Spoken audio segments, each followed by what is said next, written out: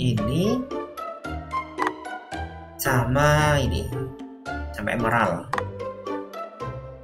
Semoga bisa bintang lebih tinggi. Dan PVP ini juga kayaknya sih lawan AI juga ya. Terus minusnya nggak ada tombol kembali, jadi kalau goodbye, thank you so much. Hai guys, jumpa lagi dengan Hans di channel Made Combiner. Jadi aku kemarin nemu game yang mirip banget dengan game Animash, gabung-gabungin binatang dan karakter ya. Dan sepertinya ini lebih bagus dari segi grafisnya. Dan inilah gamenya AI Robot Fusion Forge. Sebentar, aku kasih lihat dulu ya. Ini adalah tampilan mukanya. Ada create battle collection, dan di sini juga sama, waktu rerollnya itu 3 jam ya, jadi habis 3 jam reset ganti karakter baru. Kemudian di sini ada daftar leaderboard atau ranking ya, jadi yang ini ranking untuk siapa paling banyak bikin kombinasi. Terus battle ini siapa yang paling banyak menangin game di PvP ya. So, jadi ada create, battle, sama collection. Kita bahas satu-satu. Di create ini, nah, ada banyak karakter yang sudah bisa kita pakai secara gratis ya. Jadi di sini ada kelinci, ada kecoa, ada pesawat luar angkasa, bagus sih kalau untuk aku. Ada Scorpio, ada kelelawar, ada anjing cow-cow, ada elang, ada capung, ada trickster god. Ini sepertinya Loki ya, di Thor ya. Ada kura-kura, ada supercar, mungkin Lamborghini atau Ferrari itu ya. Ada sejenis kambing. Nah, kita langsung coba aja satu, yang ini. Kita akan cobai sama amethyst. Ini sejenis mineral alam ya. Dan oke, keren sih kalau menurut aku, bentuknya keren, aku suka. Dan oke, kita dapat bintang 3 ya.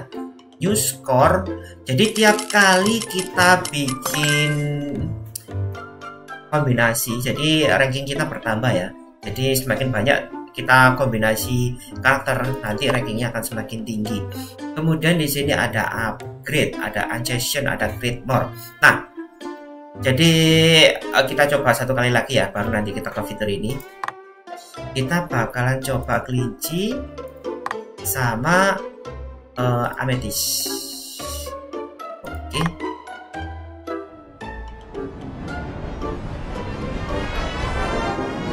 Aku suka animasinya. Nice. Dan bintang 3. Oke. Bintang 3. Nah, kita belum nemu bintang yang bagus ya. Oke, nggak apa-apa bintang 3 ya. Kita coba satu kali lagi, semoga bintangnya bisa lebih bagus ya. Kita coba ini sama ini, sama emerald. Semoga bisa bintang lebih tinggi dari bintang 3.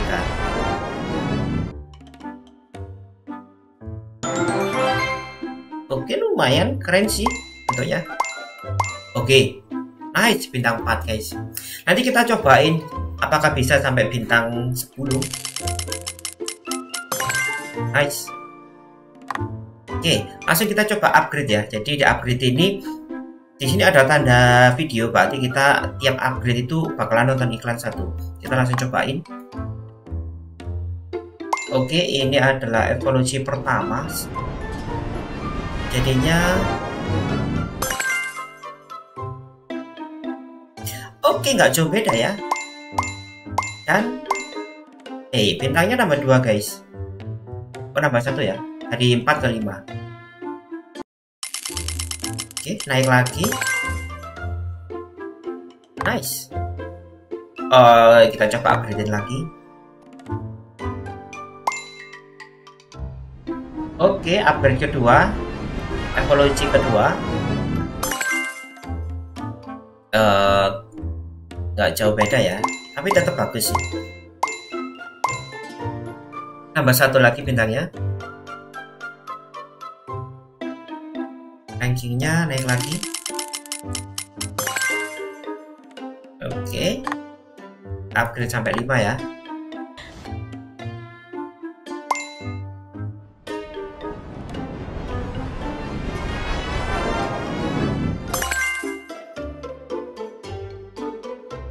Oke, kayak tetap sih ya.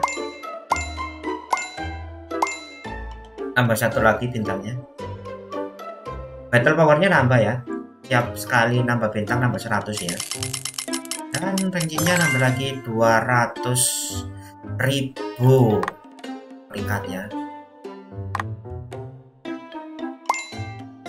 Yap, ini update evolusi terakhir ya.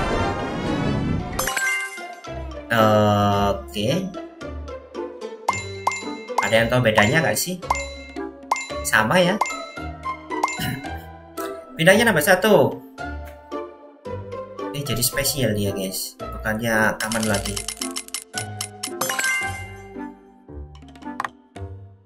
Nah, jadi setelah ini ada fitur, karena evolusinya sudah mentok ya, tombol evolusinya hilang, tinggal enchant session. Enchant session ini gabungin guys, jadi kita butuh 1 bintang 3. Oke, sama putar iklan lagi.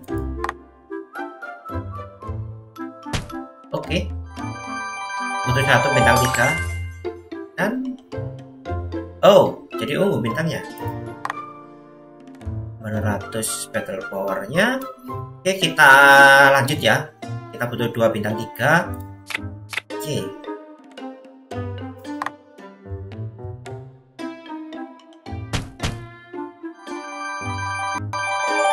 yuk, battle powernya jadi 1100. Oke, cukup sepertinya. Itu fitur, kemudian ada fitur battle. Kita coba fitur battle ya. Nah, seperti ini ya, batu gunting kertas. Jadi cuma ada 3 roll di sini. Jadi tiap menang itu efeknya nambah atau minus 200% ya. Jadi kita langsung cobain.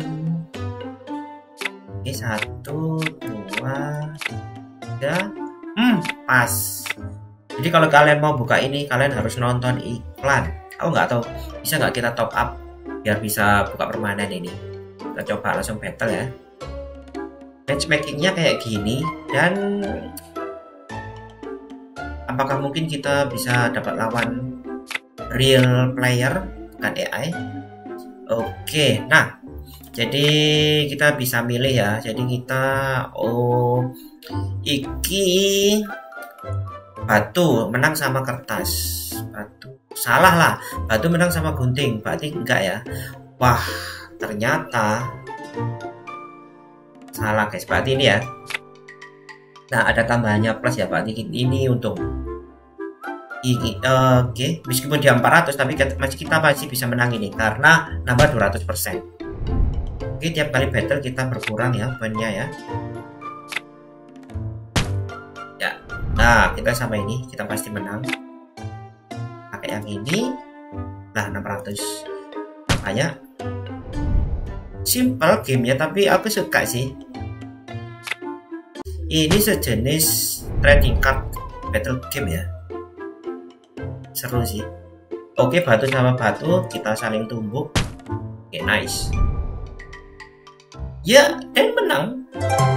Sesimpel itu. Strike 1. Nah, ini adalah ranking score ya, ranking score di PvP. Oke, kita ke home dan kita ke collection, kita cek koleksinya. Oke, ini binatang kita yang tertinggi ya. Oke, dia tier spesial. Jadi nanti kita bakalan lihat guys, apakah ada yang bintang 10 ya. Kurang lebih seperti ini aja sih. Oke. Nah, jadi ini setelah aku main beberapa jam ya, aku cobain ternyata lumayan banyak iklannya. Jadi aku top upin, jadi langsung hilang beberapa iklannya. Dan nggak semua sih, beberapa iklannya yang mengganggu itu hilang. Itu cuma 29.000 ya.